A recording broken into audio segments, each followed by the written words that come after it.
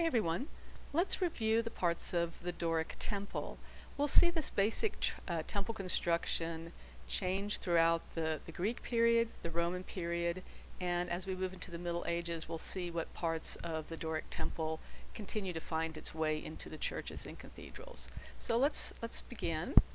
And here we have a face-on view of the front of a Doric style temple. And we know it's a Doric because the columns are very plain. So we have the top triangle area called the pediment. We have this long section here that's in between the pediment and the columns called the entablature. And then we have the columns on the bottom. So let's look at each of these areas in a little more detail, starting from the bottom of the column. So the bottom of the column is made up of two parts.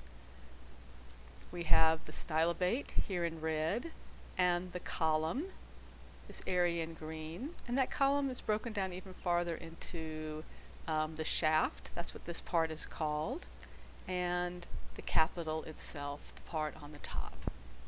Okay, this bottom part, this shaft, changes over time. It becomes more complex in some places.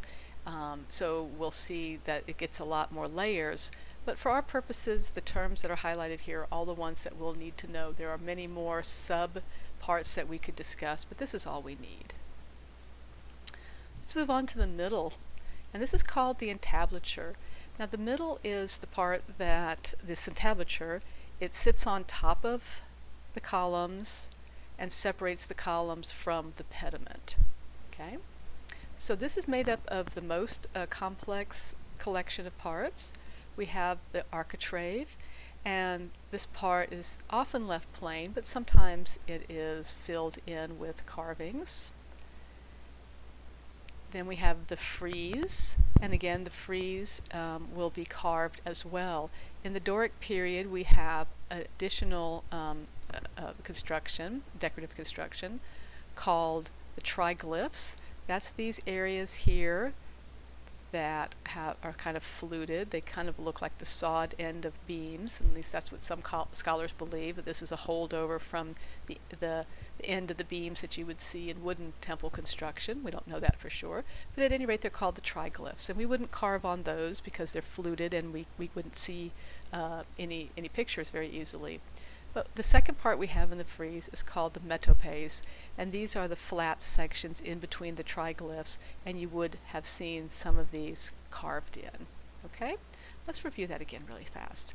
The architrave, the frieze, and that frieze is made up of the triglyphs, those fluted areas, and the flat places, the metopes. And finally we go up to the top of the temple, and inevitably made up of a triangle, right?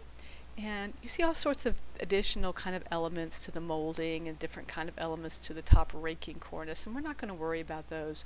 We are going to look at the cornice that is at the bottom, that sits on top of that entablature. It's the bottom of the pediment, and the pediment itself, this carved triangle area here in the middle where we do see a lot of carving.